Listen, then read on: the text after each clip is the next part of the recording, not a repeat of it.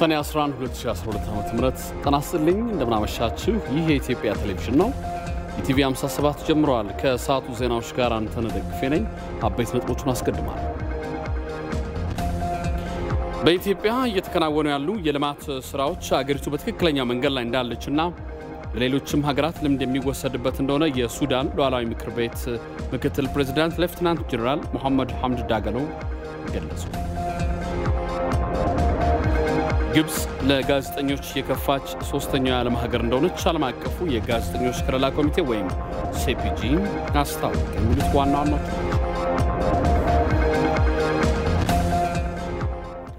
በምልክት ቋንቋ ባልደረባዬ እስከዳሪኩን አምላክ አብራን ትቆያለች። አብራችሁን ቆዩ። ባለፉት 24 ሰዓታት ውስጥ በተደረገው 4853 የላቦራቶሪ ምርመራ በኢትዮጵያ ተጨማሪ 195 ሰዎች የኮሮና ቫይረስ ተገኘባቸው። በበሽታው የሁለት ሰዎች ህይወትም አልፈዋል። በአጠቃላይ በአገሪቱ ቫይረሱ የተገኘባቸው ሰዎች ቁጥር 3954 ደርሷል። ቫይረሱ የተገኘባቸውና ህይወታቸው ያለፈ ሰዎች ቁጥርም 65 ሆነዋል። በሌላ በኩል በትላንትናው 85 ሰዎች 73 ከአዲስ አበባ፣ 5 ከኦሮሚያ፣ 5 ከአማራ ክልልና 2 ከትግራይ ክልል ያገገሙ ሲሆን በአጠቃላይ በአገሪቱ ከበሽታው ያገገሙ ሰዎች ቁጥር 934 ደርሷል ሲል የጤና ሚኒስቴር አስታውቋል።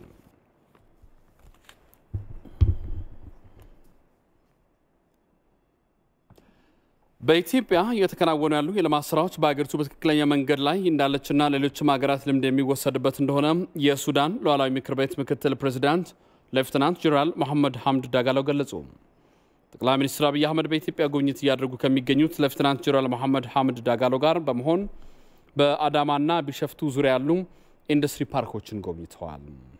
በ102 ሄክታር መሬት ላይ ያረፈው የአዳማ ኢንዱስትሪ ፓርክ የሚገኘው የጨርቃ ጨርቅና አልባሳት ፋብሪካ ጠቅላይ ሚኒስትር አብይ አህመድና ፕሬዝዳንት ሌፍትናንት ጀነራል መሐመድ ሐምድ ዳጋሎ ከጎብኙት ውስጥ አንዱ ነው። በአሁኑ ወቅት ለኮሮና ወረርሽኝ መከላከል የሚያስችሉ የአፍንጫና የአፍ መሸፈኛ ማስክ በቀን እስከ 30 ሺህ በማምረት ለሀገር ውስጥና ለውጭ ገበያ እያቀረበም ይገኛል። በዱከም የሚገኘው በግል ባለሀብቶች የተገነባ ኢስተር ኢንዱስትሪ ዞን የሚገኘውን የመድኃኒት ፋብሪካንም ጎብኝተዋል። ከዚህ ባለፈ በቢሸፍቱ የሚገኙ በባዮቴክኖሎጂ የታገዙ የግብርና ስራዎችም ጠቅላይ ሚኒስትር አብይ አህመድና ሌፍትናንት ጀነራል መሐመድ ሐምድ ዳጋሎ የተጎበኙ ቦታዎች ናቸው። ከትላንት ጀምሮ ደማቅ አቀባበል ተደረገላቸው የተናገሩት ሌፍትናንት ጀነራል መሐመድ ሐምድ ዳጋሎ በጉብኝታቸው ኢትዮጵያ በትክክለኛው ልማት መንገድ ላይ መሆኗን መረዳታቸውን ተናግረዋል። اليوم في بلدنا الثانية وسعيدين غاية السعادة ونشكر ለተደረገልን ደማቅ አቀባበል እናመሰግናለን። ትላንት አዲስ አበባ ከደረስን ጀምሮ ብዙ ስኬታማ ፕሮጀክቶችን ጎብኝተናል። በቤተ መንግስት የተመለከትነው አስደማሚ ነገር ነው። ከጧት ጀምረን የተለያዩ የመሰረተ ልማቶችንም ጎብኝተናል። ትልቅ ነገር ነው የተመለከትነው። ከነዚህ ስኬታማ ነገሮች ብዙ ነገር ተምረናል። የነን ጉብኝት ኢኮኖሚያዊ እንጂ ፖለቲካዊ አድርጌ አልወስደውም። ኢትዮጵያ በትክክለኛው መንገድ እየሄደች እንደሆነ ነው የሚያመለክተው። አፍሪካውያን ልንከተለው የሚገባ መንገድ ነው። በተለይ ያየነው በባዮቴክኖሎጂ የታገዙ የግብርና ስራዎች ከምስራቅ አፍሪካ ሳይሆን ከአፍሪካ ትልቁ ማለት እችላለሁ። ከጉብኝቱ ብዙ ነገር ተጠቅመናል። የኢትዮጵያ ህዝብ ትልቅ ህዝብ ነው። ለአፍሪካ አርአያ የሚሆን ነው። ሁሉም የአፍሪካ ህዝቦች እንዲበለጽጉና እንዲያድጉ በተፈጥሮ ሀብታቸው እንደሚጠቀሙ ተስፋ አደርጋለሁ።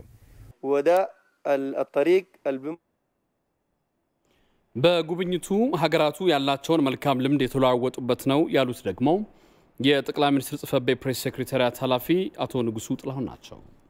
በኢትዮጵያ ያለውን የሁለንተናዊ ለውጥ በነሱ በኩል ብዙ ልምድ የሚወሰድበት መሆኑን ከዛም ባሻገር ደግሞ የሱዳን ባለሀብቶች የሁለቱን ሀገራት ግንኙነት በሚያጠናክር መልኩ ተመሳሳይ ስራዎች ውስጥ መሰማራት ቢችሉ ሰፊ እድል ያለ መሆኑን በክቡር ጠቅላይ ሚኒስትሩ በኩል ተገልጾላቸዋል።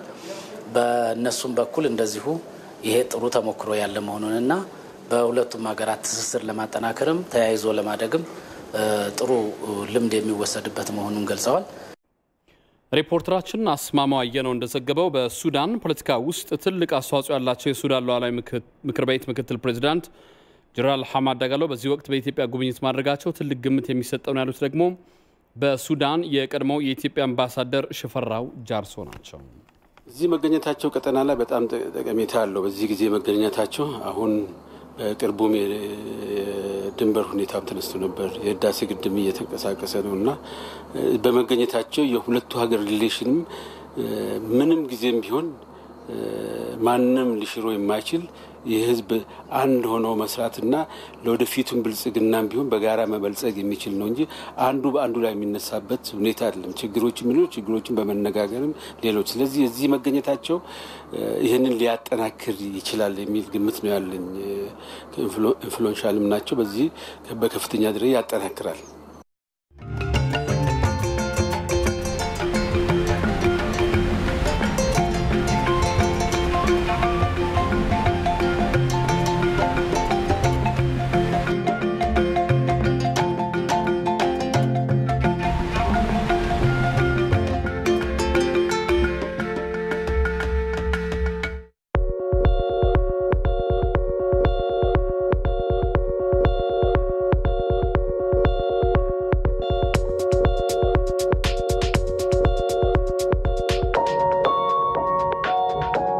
ኢትዮጵያ ውስጥ ከ50 ሚሊዮን በላይ ህዝብ የኤሌክትሪክ ላይት አያገኝም። በ21ኛው ክፍለ ዘመን አሁንም በኩራዝ ይጠቀማል። ዛሬም የኢትዮጵያ እናቶች ወገባቸው እስኪጎብጥ ለማመን የሚከብድ እንጨት ተሸክመው ልጆች ያስተምራሉ። እኛ ወገባችን የእናቶቻችን ወገብ አይጉበጥ፣ ኤሌክትሪክ ላይት እናገኝ ማለት ቤዚክ መብት እንጂ ሌሎች መጉዳት አይደለም። የግብጽ ወንድሞቻችን ከ98% በላይ ኤሌክትሪክ ላይት ያገኛሉ። ማደግ እንፈልጋለን። ይህን ፍላጎቶችን የሚችል ሰው አቅም ያለው ጎረቤትም ሩቅም ያግዘን። ማገዝ ካልቻለ ይተወን።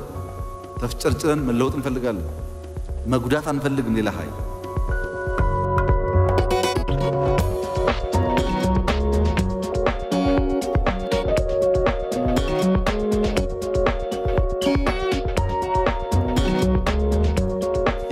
እንጠብቅ። በአራት ዓመት 20 ቢሊዮን ዛፍ እንትከል። እንደዚህ ያለ በዓለም ውስጥ አንድም ሀገር የለም። ህዝባችን ነው በነፃ እየወጣ የሚተክለው። ካልተከልን ህዳሴ ይደርቃል። ዝናብ ከሌለ ህዳሴ የለም። የህዳሴ ዋናው ምንጭ ዝናብ ነው። እሱ ደግሞ በአካባቢ ጥበቃ የሚረጋገጥ ነው። ልባም ጎረቤቶች ካሉን ዛፍ መትከል ላይ እኛም ማገዝ አለባቸው። አካባቢ እንጠብቅ፣ ከተፈጥሮ እንጠቀም፣ ወንድሞቻችን አንጉዳ፣ ሌብነት እንቀንስ፣ የሰው ዕውቀት ጉልበት እንጠቀም፣ እንደግን ያለ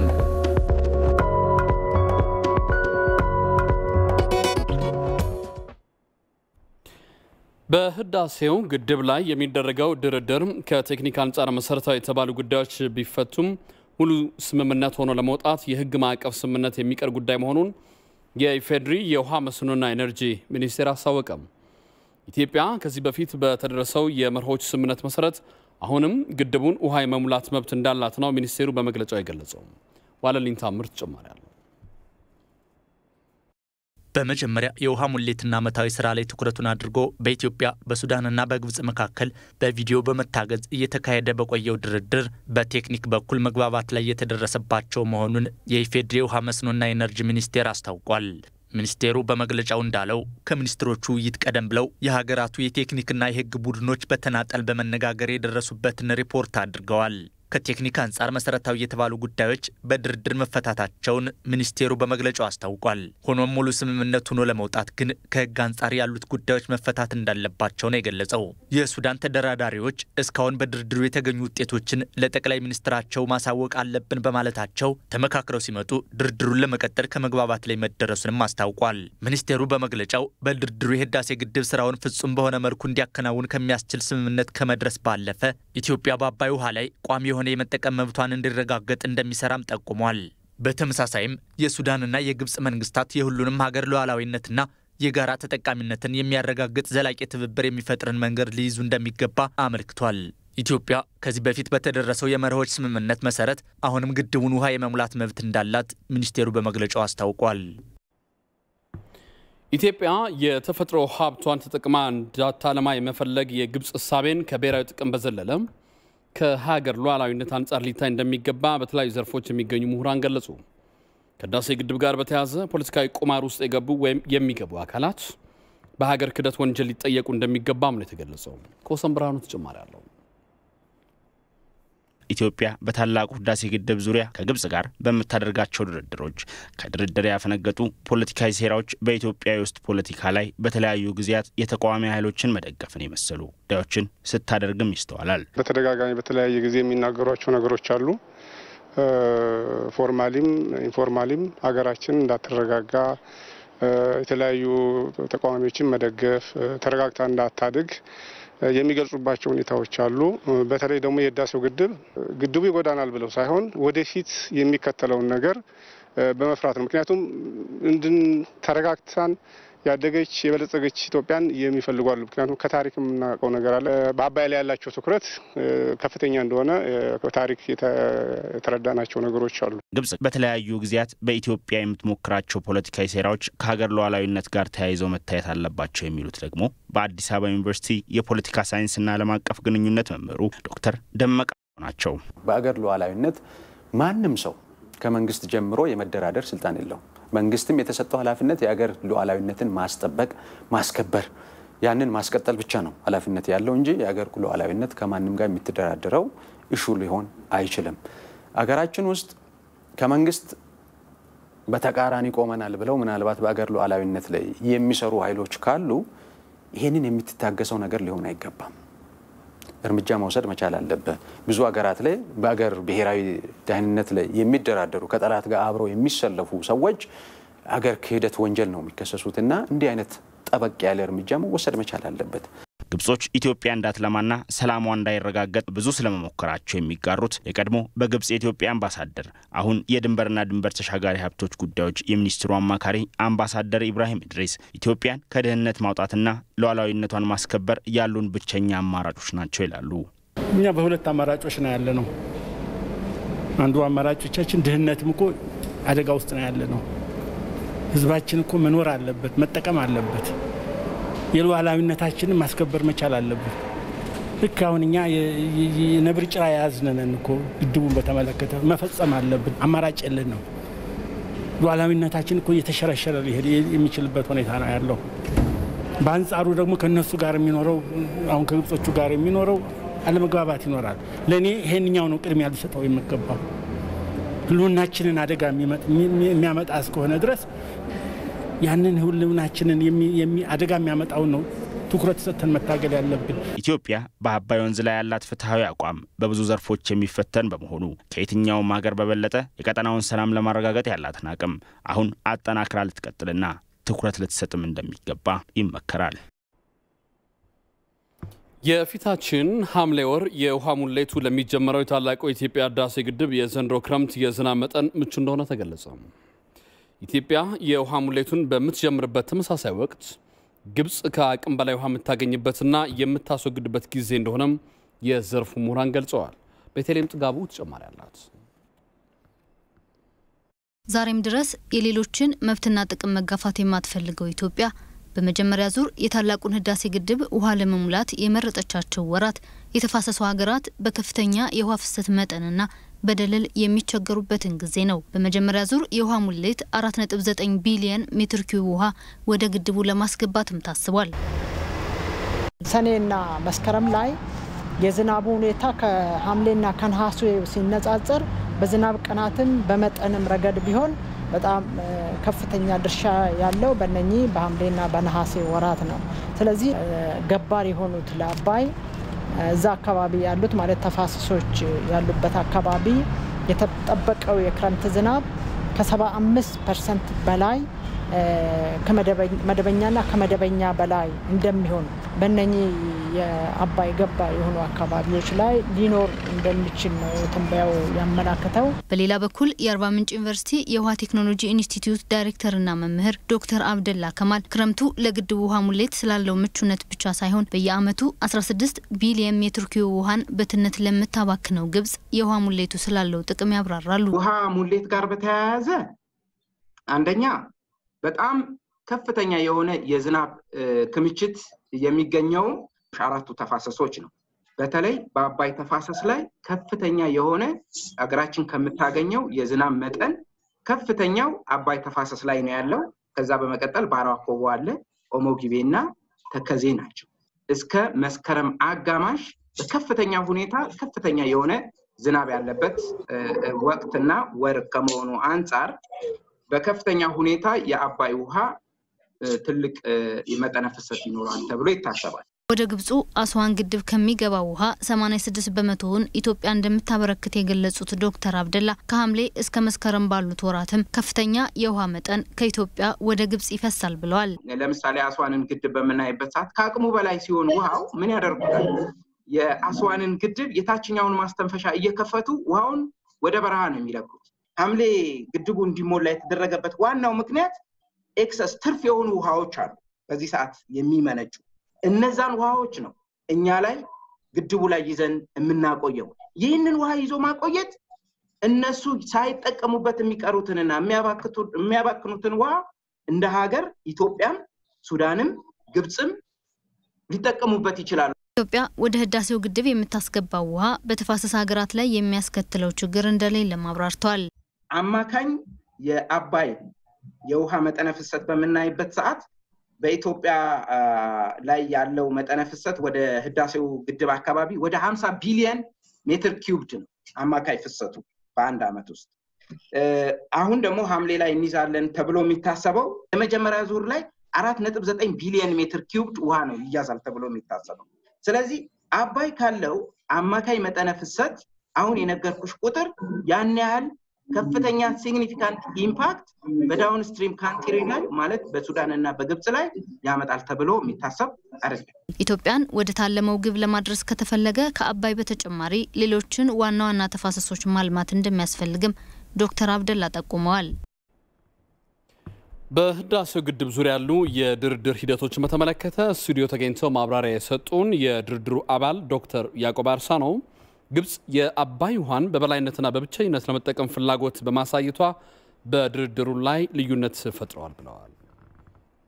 መሰረታዊ የሚያለያዩቸው ጉዳዮች አንደኛ ግብጽ ካሁን በፊት የናይልን ውሃ በባለቤትነት በባለመብትነት እንዲሁም የበላይ አስተዳዳሪነት ቆጣጠረዋለሁ የኔ ነው ውሃው የትም ቦታ ከኔ ክልል ውጪ ከተነካ አስቀድመው ፈቃድ ያስፈልጋል ካለዚያም ስራውን እኔ ሳልፈቅድ ወደፊት መቀጠል አግባብ አይደለም የሚል ነው የግብጽ።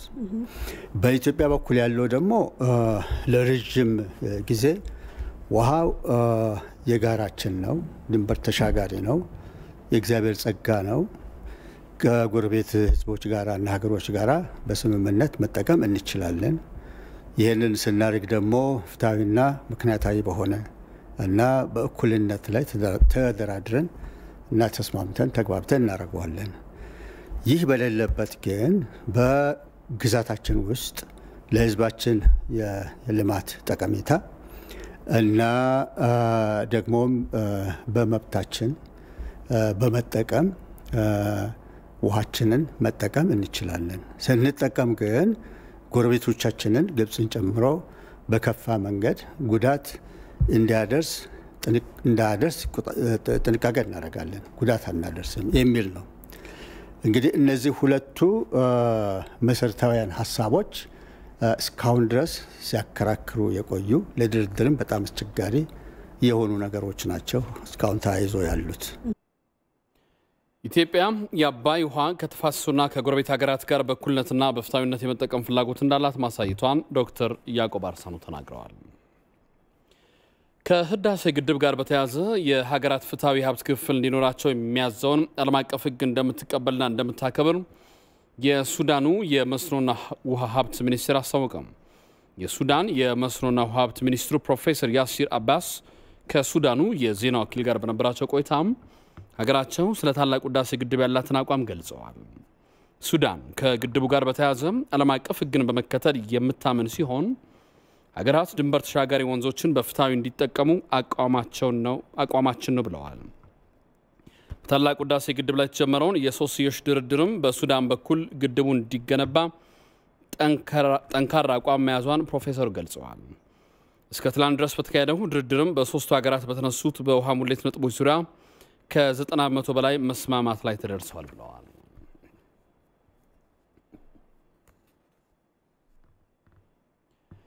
የህዳሴ ግድብ ግንባታ በወቅቱ ቦርድ ሰብሳቢ በነበሩት ዶክተር ደብረጽዮን ገብረ ሚካኤል አድራጊ ፈጣሪነት በፍጥነት ተዳክሞ ለከፍተኛ ኪሳራ ተዳርጓል ሲሉ የቀድሞው የውሃና ኢነርጂ ሚኒስትርና በሩሲያ የኢትዮጵያ ልዩ መልእክተኛና ባለሙሉ ስልጣን አምባሳደር አለማየሁ ተገኑ አስታወቁ።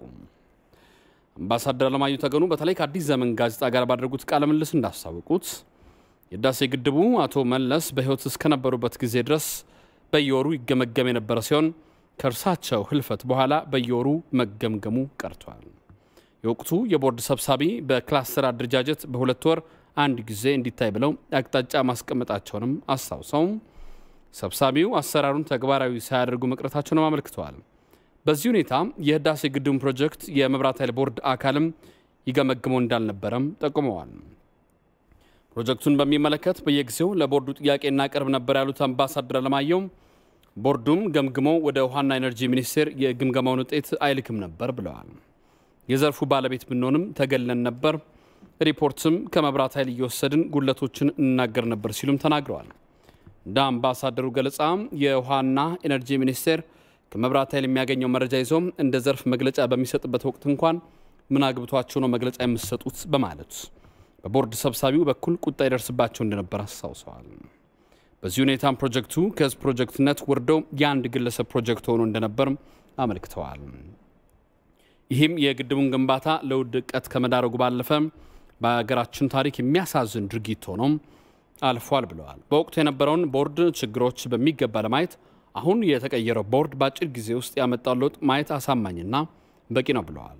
ፕሮጀክቱ በአሁኑ ወቅት ከግለሰብ እጅ ወጥቶ ወደ ህዝባዊነቱ ተመልሷል። አገግሞና የኮንትራት አስተዳደሩም ተለውጦ አስደናቂ ለውጥ በማምጣት ዳግም አገራዊ ተስፋ ፈጥሯል ብለዋል።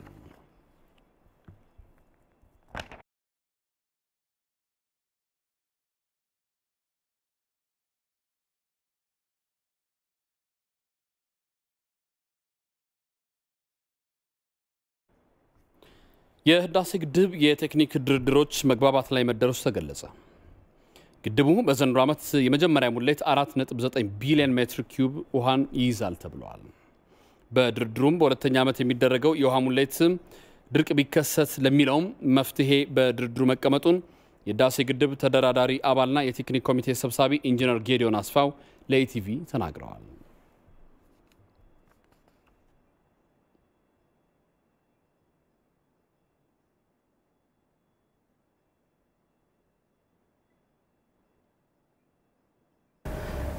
እንግዲህ ከዚህ ውስጥ አሁን ሁለተኛው ዓመት ላይ ስንደርስ ድርቅ ቢከሰት የሚል ጥያቄ አለ።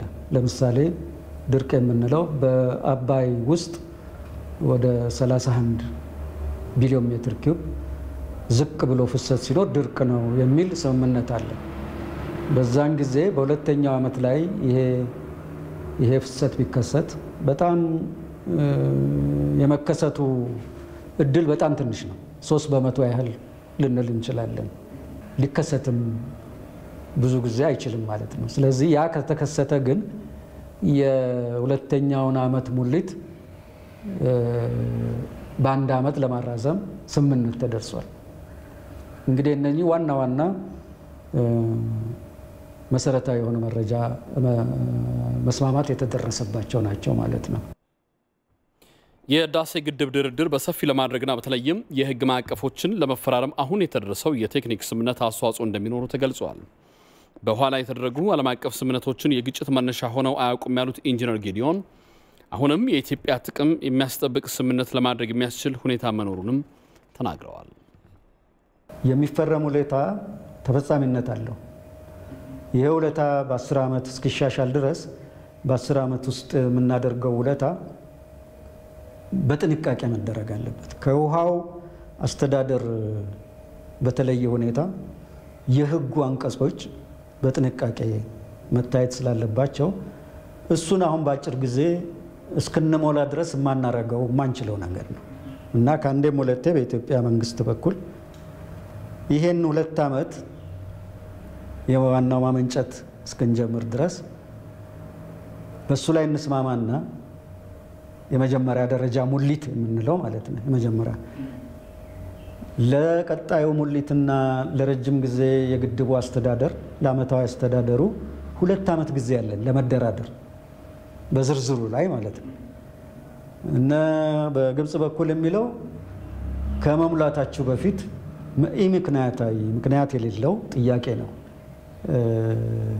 ሳንፈራረም አትሞሉም የሚል ጥያቄ ነው ያቀረቡት በዚህ ድርድርም ደጋግመው አቅርበውታል እኛም ተገቢ የሆነ መልስ ሰጥተናል ኢትዮጵያ ባሏት የተፈጥሮ ሀብት ላይ የማልማትና ህዝቦቿን ተጠቃሚ ማድረግ ሙሉ መብት እንዳላት ኢንጂነር ጌዲዮን ተናግረዋል ድርድሩም የኢትዮጵያ ጥቅም በማይጎዳ መልኩ እንዲከናወን እየተሰራ እንደሆነም ተገልጿል ኢትዮጵያ በአባይ ላይም ሆነ በተከዜ በባሮ ወኮብ ላይ አሁንም ወደፊትም የመጠቀም መብቷን ለመደራደር አናቀርብም ይሄ ትልቁ ቀይ መስመር ነው ይሄንን የሚነኩ አንቀጾች ለአንድ ግድብ ድርድር ውስጥ መግባት የለባቸውም ነው ለዚህ ነው በድርድር ውስጥ ይሄ በስምምነት ውስጥ መግባት አለበት ነው የኛን የውሃ መጠቀም መብት የውሃ ክፍፍልም ስላላደረግን በትክክለኛው መንገድ 11ዱም ሀገሮች ተደራድረው የውሃ ክፍፍላቸውን እስኪያውቁ ድረስ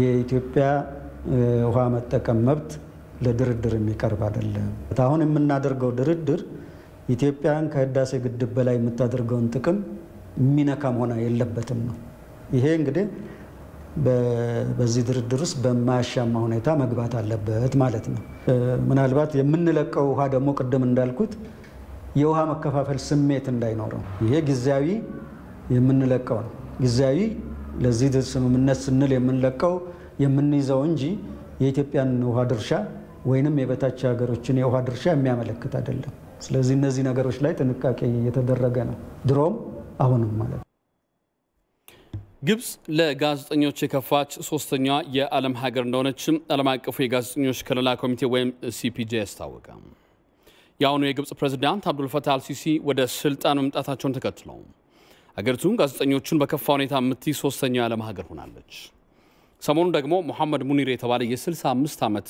ጋዜጠኛ አልጀዚራ ላይ ቀርቦ መንግስትን የሚተቻ አስተያየት በመስጠቱ መታሰሩን ሲፒጄ አስታውቋል ጋዜጠኛው የጤና እክል እንዳለበት የገለጸው ዓለም አቀፉ የጋዜጠኞች ከለላ ኮሚቴ የኮሮና ወረርሽኝ ባለበት በዚህ ወቅት ጋዜጠኛው ማሰር ጭካኔ ነው ብለዋል የግብጽ መንግስት ብርተኛ ስትል የፈረጀችው የሙስሊም ወንድማማቾች ፓርቲ አፈቀላጤ ስትል ነው የከሰሰችው ይህን መሰረት የሌለው ክስ በማንሳት ጋዜጠኛውን ያለ ቅድመ ሁኔታ ሊፈታ ይገባል ብሏል ሲፒጄ መሐመድ ሙኒር ከመታሰሩ ቀድሞ በፌስቡክ ባሰራጨው ቪዲዮ የግብጽ መንግስት ሊያስረው እንደሆነ ገልጾ ይህ ግን የመናገር መብቱን እንደማያግደው ተናግሯል ከእስሩ በኋላ በጋዜጠኛ ፌስቡክ ገጽ ልጁ ባሰፈረችው ጽሁፍ ደግሞ ሀገሩን ሊጎዳ የሚችል አንዳችም ንግግር እንዳልተናገረ ገልጻለች ሲፒጂ እንዳወጣው መረጃ ባለፈው ወር ብቻ 4 ጋዜጠኞች ከሽብርተኞች ጋር ግንኙነት አላቸው በሚል ክስ እንደተመሰረተባቸው ገልጸዋል በላ በኩል በግብጽ ያለምንም ክስ የአልጀዚራ ጋዜጠኛ መሐመድ ሁሴን በስር ላይ ይገኛል ይህና መሰል ድርጊቶች ደግሞ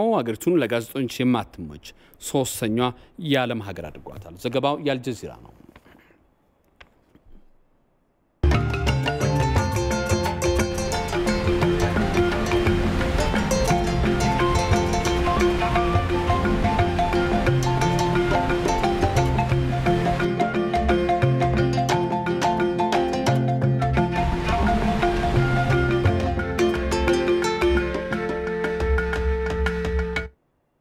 ከኢትዮጵያ ቴሌቪዥን ኢቲቪ 57 እንደቀጠለ ነው የተለያዩ ተቋማት ለኮሮና ቫይረስ መከላከል የሚያደርጉትን ቁሳቁስና ገንዘብ ድጋፍ በሁለተኛው ዙር ፕሮግራም ማጠናከር እንዲቀጥሉ የትራንስፖርት ሚኒስትሯ ዳግማዊት ሞገስ ጥሪ አቀረቡ የኢትዮጵያ መድኃኒት ፋብሪካ ከቶታል ኢትዮጵያ ጋር በጋራ በመሆን 80,000 ሊትር የእጅ ንጽህና መጠበቂያ ሳኒታይዘር ለሀብት አሰባሳቢ ኮሚቴ አስረክቧል ሞላ ለማየው ተጨማሪ አለ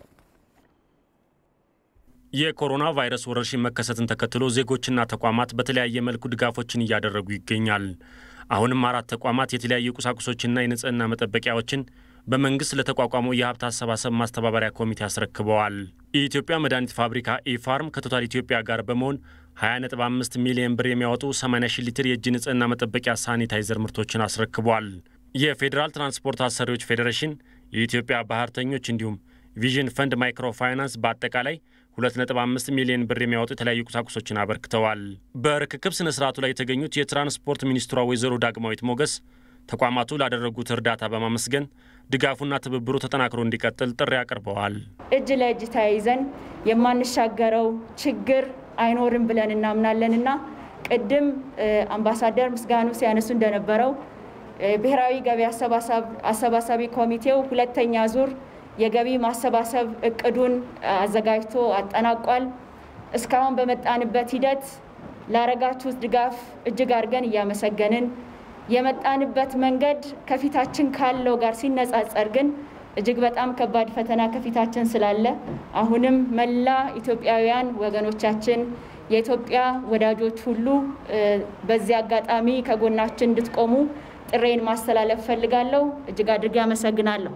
የኢትዮጵያ መድኃኒት ፋብሪካ የቦርድ ሊቀመንበር ዶክተር መሐመድ ኑሪ በርክክቡ ወቅት እንደ ሀገር በጋራ የመጣብንን ችግር የምንወጣው በጋራ ስንተባበር ነው ብለዋል። ባለ 500 ኤምኤል ሳኒታይዘር ግምቱ በብር ወደ 20.5 ሚሊዮን ብር የሚሆን በዛሬው ዕለት ለማስረከብ ነው የመጣ ነው። ድርጅታችን ከዚህ በፊትም በግሉ ማለት ነው ዛሬ በጋራ ነው ከቶታል ጋር ያቀረብ ነው። በግል ግን በጣም በርካታ ለመቄዶንያ ለፕሪዝን ካምፕ ለሌሎችም ቦታዎች አስረክበናል። ዛሬ ስፔሲፊካሊ ይሄ የመጣው በተጨማሪ ደግሞ ከአዲስ አበባ ወደ ጅቡቲ ለሚመላለሱ የትራንስፖርት ሹፌሮች ወደ 14000 ሊትር የሚሆን እሱንም አስረክበናል። ያው በጋራ የመጣብን ችግር ስለሆነ እንዲህ አይነቱን ችግር መወጣት የምንችለው በጋራ ስለሆነ ይህ ለሌላው አርአያ እንዲሆን እንጂ ፊት ለፊት መቀራረብን መናገር ያለብንም አይደለም። አራቱ ተቋማት ያደረጉት ድጋፍ በአጠቃላይ 23 ሚሊዮን ብር በላይ የሚገመት ሲሆን የየተቋማቱ ኃላፊዎችም በቀጣይ የሚያደርጉትን ድጋፍ አጠናክረው እንደሚቀጥሉ በርክክብ ስነ ስርዓቱ ላይ ገልጸዋል። ኢትዮጵያ ለሶማሊያ ሕዝብ 15 ቶን የሚያህል ለኮሮናና ሌሎች በሽታዎች አገልግሎት የሚውል የሕክምና ቁሳቁስና መድኃኒት ድጋፍ አደረገች። 15000 ኪሎ ግራም የሚሆነው ይሄው ድጋፍ ግማሽ ሚሊዮን ዶላር የሚያወጣ መሆኑን የውጭ ጉዳይ ሚኒስትር ዴኤታ አምባሳደር ሬድዋን ሁሴን የጠቆሙ ሲሆን ድጋፉ ሀገራችን በችግርም በጸጋም ከጎረቤቶቿ ጋር ተባበራ በመጓዝ ረገድ ያላት ጠንካራ የውጭ ጉዳይ ፖሊሲ መገለጫ መሆኑና ይህም የህዝቦችን ተካፍሎ የመብላትና ተጋግዞ የመኖር የቆየ እሴት ነጸብራቅ መሆኑን አብራርተዋል።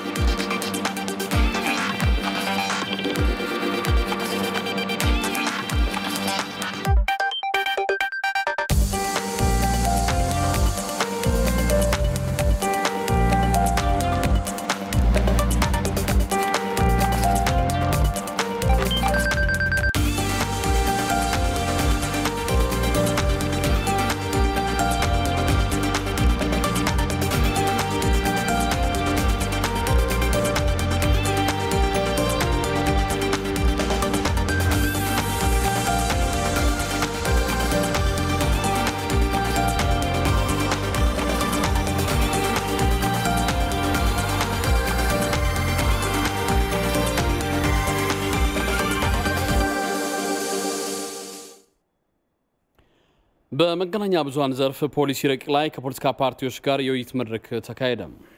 የፖሊሲ ረቂቁ በሀገሪቱ የፖለቲካና ኢኮኖሚ ላይ ንቁ ተሳትፎ እንዲኖር አዲስ ምዕራፍ እንደሚከፍት የፖለቲካ ፓርቲዎች ተናግረዋል። በዚህ ጉዳይ ላይ ተጨማሪ መረጃ የሰጡን የኢትዮጵያ ብሮድካስት ባለስልጣን ምክትል ዳይሬክተር አቶ ወንደሰን አንዱዓለም የሚዲያ ፖሊሲው በሙያው ያሉ ችግሮችን ለመፍታትና ዘርፉን ለማሳደግ የሚያስችል መሆኑን ገልጸዋል።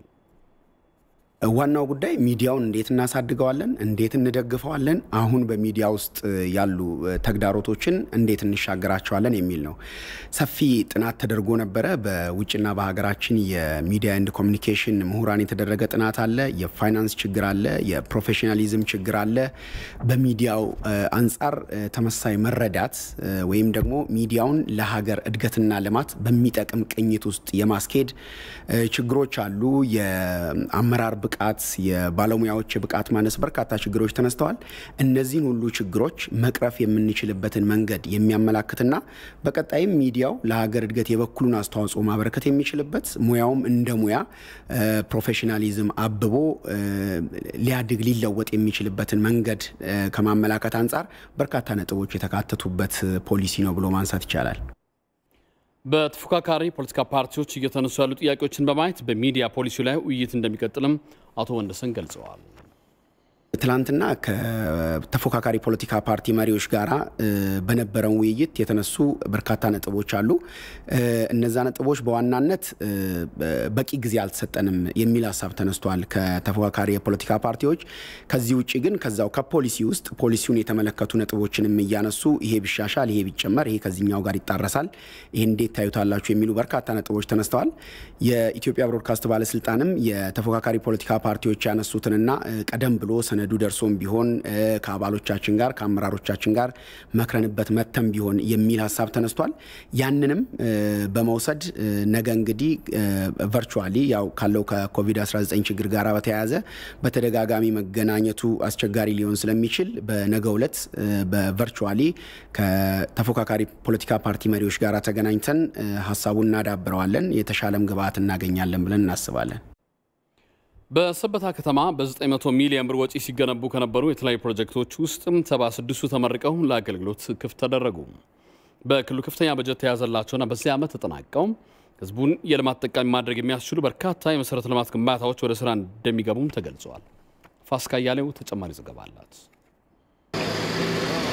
በኦሮሚያ ክልል ፊንፊኔ ዙሪያ ሰበታ ከተማ በ900 ሚሊዮን ብር በጀት በዚህ ዓመት ለማጠናቀቅ ተይዘው ከነበሩ 96 ፕሮጀክቶች 76ቱ ተጠናቀው በክልሉና በከተማው ከፍተኛ አመራሮች ተመርቀው ለአገልግሎት ክፍት ተደርገዋል ከፕሮጀክቶቹ መካከልም በዚህ ዓመት የተጀመሩ አዳዲስ የመሰረተ ልማት ፕሮጀክቶች ካለፈው ዓመት ተንከባለው የመጡ ፕሮጀክቶችና እድሳት የተደረገላቸው የመሰረተ ልማት ስራዎች መሆናቸውን የተገለጸው ከዚህም ከ560 ሚሊዮን ብር በላይ ወጪ ለአገልግሎት ክፍት ከተደረጉት 76 ፕሮጀክቶች ውስጥ የጠጠር መንገድ የንጹህ መጠጥ ውሃ የመንገድ አካፋይ የአንደኛ ደረጃ ትምህርት ቤቶች እንዲሁም የጥቃቅንና አነስተኛ የማምረቻ ማዕከላት ይገኙበታል የሰበታ ከተማ ከንቲባ አቶ ብርሃኑ በቀለ እነዚህ ፕሮጀክቶች የረጅም ጊዜ የከተማዋ ነዋሪዎች ጥያቄ ነበሩ መሆናቸውን ገልጸው ህብረተሰቡም በእነዚህ የልማት ስራዎች ላይ በመሳተፍ ያበረከተው አስተዋጽኦ ከፍተኛ መሆኑን ተናግረዋል ኡመኒ ፊ ሞቱማን ወልንቅንዳውዳን ህዝቡ ከመንግስት ጋር በመቀናጀት ሲሰሩ በነበሩ ስራዎች በርካታ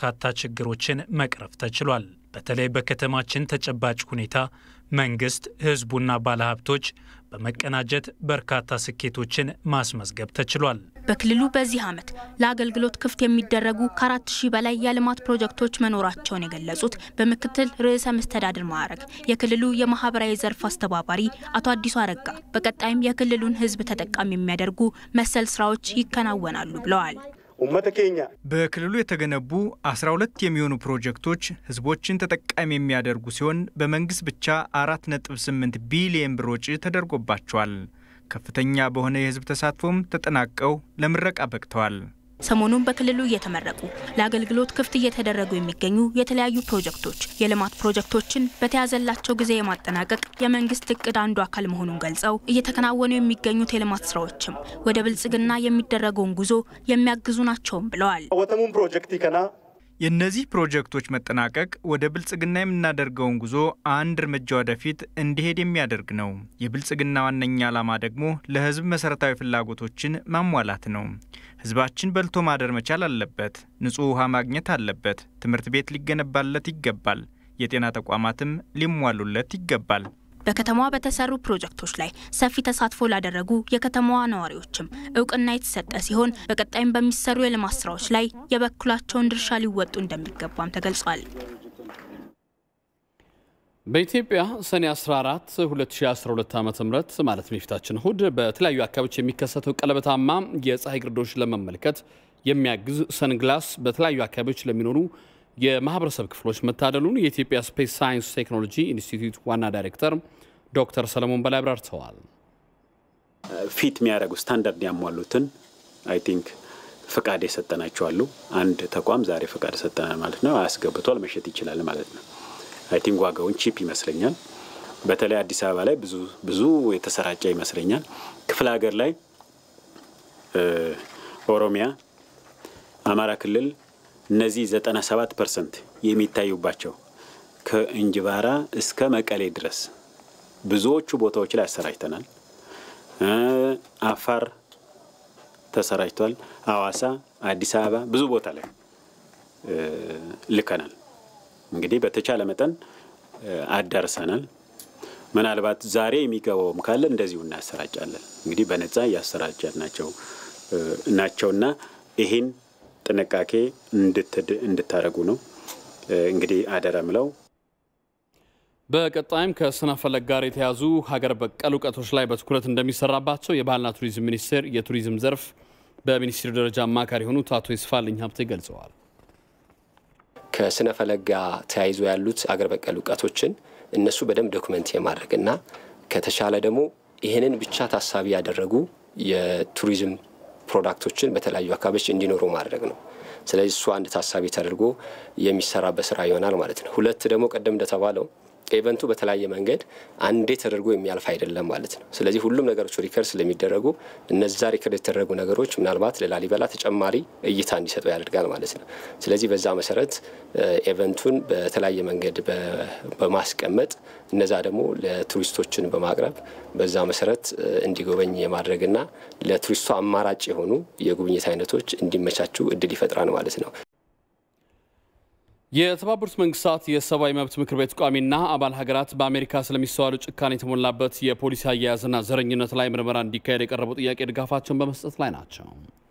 ምክር ቤቱ ባካሄደው አስቸኳይ ስብሰባ 54 የአፍሪካ ሀገራትና በቅርቡ በአሜሪካ ፖሊሶች የተገደለው የጆርጅ ፍሎይድ ቤተሰቦች በአሜሪካ መዋቅራዊ ዘረኝነትን ጨምሮ ሌሎች ከጉዳዩ ጋር የሚያያዙ ችግሮችን ምርመራ እንዲካሄድባቸው ግፊት በማድረግ ላይ ናቸው።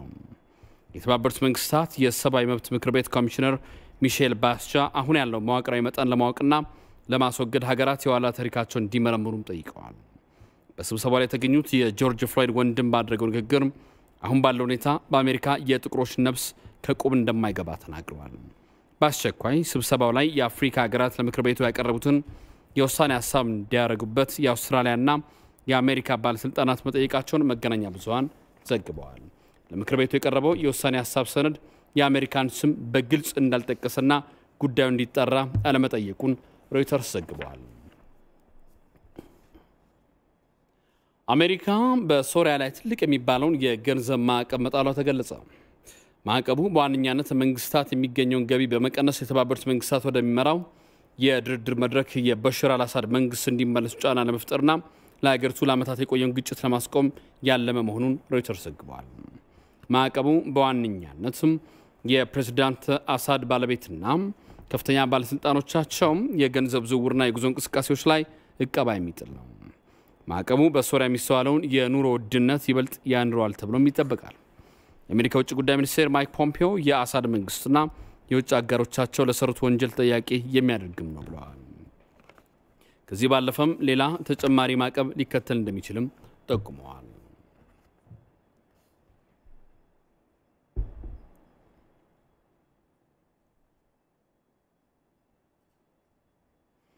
ፌስቡክ ከፖለቲካ ማስታወቂያዎች ጋር ተያይዞ የሚነሱ ችግሮች ከመጪው የአሜሪካ ፕሬዝዳንታዊ ምርጫ በፊት እንደሚያስተካክል አስታወቀም። ከዚህ ቀደም በፌስቡክ ላይ የሚለጠፉ የፖለቲካ ማስታወቂያዎች መለያ ይዞታቸውን የሚገልጹ መለያ ቢኖራቸውም በሌሎች የማህበራዊ ድረገጽ ተጠቃሚዎች የሚገሩ ከሆነ ይዞታቸውን የሚገልጹ መለያ በመጥፋቱ ፌስቡክ ለትችት ተጋልጧል። እንደ ተቺዎቹ ከሆነ ይህ ክፍተት በአሜሪካ በ2016 በተካሄደው ምርጫ የውጭ ጣልቃ ገብነት እንዲኖር እንደ ምክንያት እንደሆነ ይገልጻሉ። ፌስቡክ አሁን በሚያደርገው ማሻሻያ የፖለቲካ ማስታወቂያዎች በሁሉም ተጠቃሚ ዘንድ ይዞታቸው ፖለቲካዊ መሆኑን እንዲረዱት መለያ እንደሚደረግባቸው የፌስቡክ ምርቶች ኃላፊ ሳራ ስቺፍ ለሮይተርስ ተናግረዋል።